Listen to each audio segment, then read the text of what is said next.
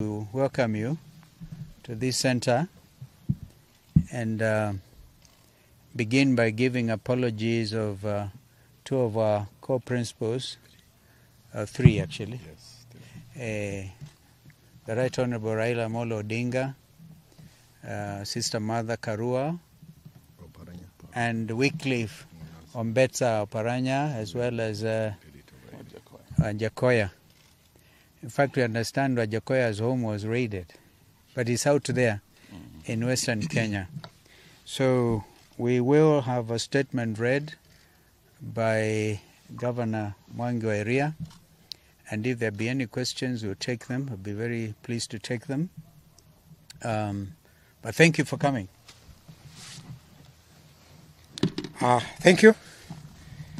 And this is our joint statement. Genocide underway in Kenya. You need to shout. Genocide underway in Kenya. We meet here under very sad and traumatizing circumstances. A state-sanctioned genocide is underway in Luolad, particularly in Kisumu, Migori, and Homa Bay. A similar atrocity is also underway in parts of Nairobi, including Kibra and Mathare. In Kisumu, people are being pulled out of their houses and shot or crowbarred to death by police officers. In Migori and parts of Homa Bay, police are going into villages away from towns and shooting or crowbarring people to death. All the elements of the making of a genocide are present in the developments in Luolad. Victims are being dehumanized. There is organization. The attacks taking place are clearly planned. The people undertaking the destruction of the rules are clearly trained, whether they are police officers or goons. They are under a command structure, and they are well-resourced with arms they need. There is stigmatization and polarization accompanied by propaganda that the community is behind the nationwide protests. There is preparation, with perpetrators knowing when to attack, which area, and they are using what appears to be the adopted slogan of dealing with Luo once and for all. Very similar to Hitler's so-called final solution. The attackers are working hard to create fear in the community by parading armies, equipment, and weapons.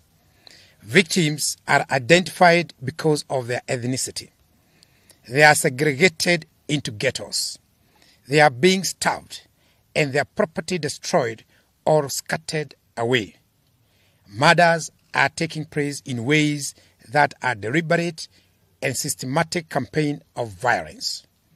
This crackdown has been concentrated in slums and other low-income areas of the county where the so-called hustlers, in whose name the interests the Kenya Kwanza regime claims to govern. We condemn the unacceptable and illegal massacre of the Luo community, whose only crime is to participate alongside other Kenyans in protests against Kenya Kwanza policies. We condemn and demand an immediate end to the traumatization and profiling of the Luo community, particularly the children who are being made to pay a price they do not understand. The genocide underway in Luolad is not accidental. It is coordinated and premeditated. It is being coordinated by political and government leaders, both from the community and outside. But it is not just in Nyanza.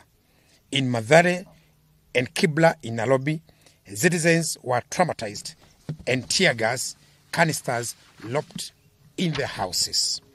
A father who confronted police for hurling tear gas into his house, causing his child to faint, was manhandled and battered into the police lorry like a criminal. His whereabouts remain unknown. Several people were shot dead at Cross Ridge by non-uniformed and uniformed police in Nairobi, Nakuru, Mlolongo, and Makueni by police mainly in plain clothes, shot and killed citizens, a majority of whom were going about their daily business, and others lied at their places of work. Similar executions have occurred in Kisii, Busia, and Kericho, and elsewhere in Kenya, all in the name of stopping citizens to exercise their constitutional right to hold peaceful demonstrations. Much as Ruto tries to depict Azimio demonstrators as violent, it is evidently clear that our demonstrations are peaceful. And it is the police who import violence and use of excessive force into them. We remind all that whenever Azimio hold rallies and or demonstrations without police interference, they end peacefully without violence or distractions. The decision by police command to end peacefully without violence or distractions. The decision by police command to force access to homes is sharply and unnecessarily escalating tensions and costing lives. Inspector General of Police, Mr. Japhet Koome, and CS Interior, Professor Kithure Kindiki, must immediately withdraw police officers from people's homes and residential areas, especially now that there are no demonstrations. The developments in Nyanza take place against other equally worrying actions by the state. Both police and hired goons are trailing, arresting, and shooting people from vehicles with foreign number plates. In the 3-day demonstrations that ended last Friday, that was yesterday, South Sudan and Tanzania number plates were visibly deployed. This creates unnecessary tension and conflict between our country and these federal countries and our people against the people of Tanzania and Southern Sudan. As police battle our people on the streets, they have also taken over the corridors of justice in our courts. We saw police attacking families of people seeking justice in court. We saw Honorable Babu Owino being abducted and ferried away from court corridors after being released on bail. We saw the media being attacked and chased from court corridors as they did their job of informing the world of developments in the country. Azimio readers are being put under house arrest, constant surveillance, and persistent threat of being arrested. We demand the unconditional release of all the Azimio readers and supporters who are still being held incommunicado. These developments also happen against the backdrop of constant verbal, unwarranted, diatribe against Uhuru Kenyatta, the fourth president of Kenya, and Ruto's boss for 10 years from 2013 to 2022 August. The withdrawal of security of his mother, Mama Ngina Kenyatta, the attack on his son, Jomo, by uniformed police, claiming to be police, and the attack and vandalization of the Kenyatta family Northern's farm. These are all acts of grave provocation, not only to Uhuru Kenyatta and his family, but also to all right-thinking Kenyans. Clearly, Ruto has, for all intent and purposes, suspended the Constitution of Kenya and is following his whims. We shall not watch helplessly as Ruto and his cronies completely dismantle the Republic of Kenya as set up by our Constitution. We shall not surrender our rights, including the light to life, dignity, and the light to peaceful protest. We shall not surrender our voices or agency. We shall fight for our rights as we have fought for them before. And as our fathers fought for them before last. We call on all right-thinking members of society to rise up and be heard. Let us all say enough is enough. William Ruto and his illegitimate regime must listen to Kenyans. All these actions by police undermine the rule of law and the Constitution.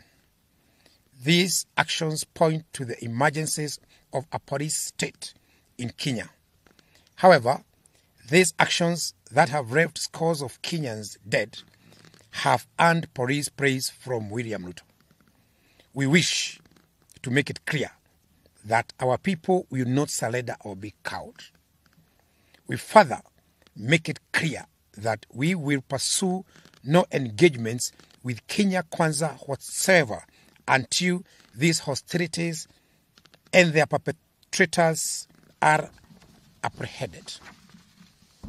We remain determined to right the wrongs being inflicted on our people, including state-induced high cost of living. Our peaceful countrywide demonstrations will continue next Wednesday. We are serving notice to all the OCSs across the country for the Wednesday peaceful demonstrations. In the meantime, the signature collection, which now starts at 8 million, continues. Thank you very much. Sanderson. That's good.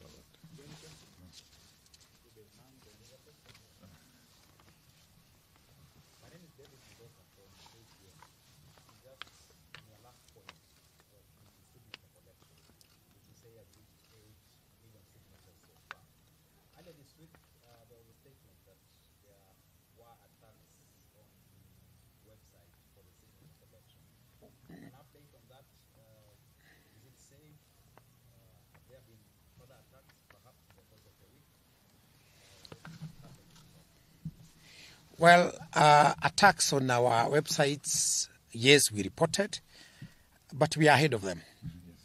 We are well mitigated because we are the legitimate government, so to speak.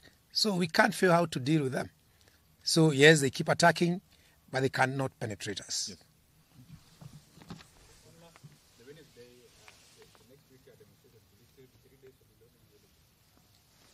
The demonstrations will be on Wednesday. We have said it will be one day on Wednesday, from 6 o'clock to 6 o'clock.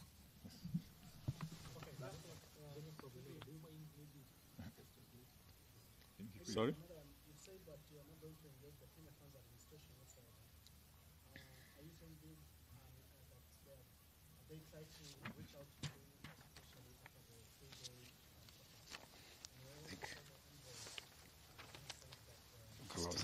Steve can do that. Well, thank you, Steve Leto. It was reported that ambassadors, actually 4 of them, the American ambassador, Meg Whitman, the British Chargé, and the Danish ambassador, as well as the representative of the United Nations community in Nairobi, in fact at UN offices, the very high ranking, came over to my residence, and we agreed we will not at this stage address the media. Of course, they're all very concerned, not just them as ambassadors, but the international community.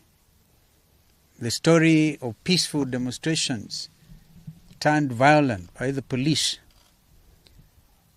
have received international visibility. On CNN, I personally watched some of these presentations, on BBC, on Al Jazeera. We hope, by the way, to be able to meet with some of these international correspondents in the next few days. And so everybody is concerned. And so, Steve, I hope I've answered your question, but we are saying, what sense does it make to meet with people who are already committing acts of genocide? I was foreign minister in 1994 when genocide happened in our sisterly state of Rwanda. We pray to God that this does not happen to our country.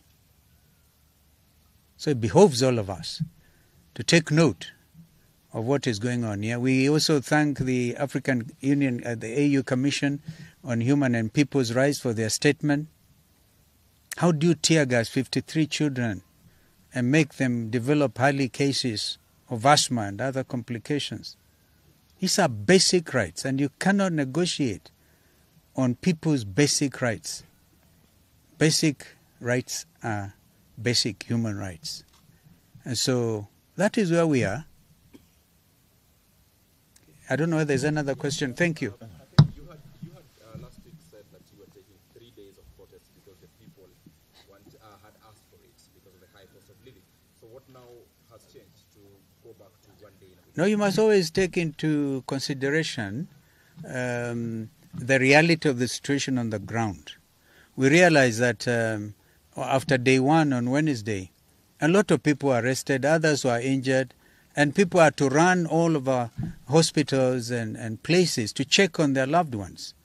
So we therefore have reached the conclusion, peaceful, and we stress, by the way, peaceful and armed demonstrations. We call on our people to remain vigilant on that core. However much you feel provoked, don't harm any policeman. Leave it to them to harm you. The world is watching. Thank you. Thank you. Yes, yes. Yes, Inoro. Yes.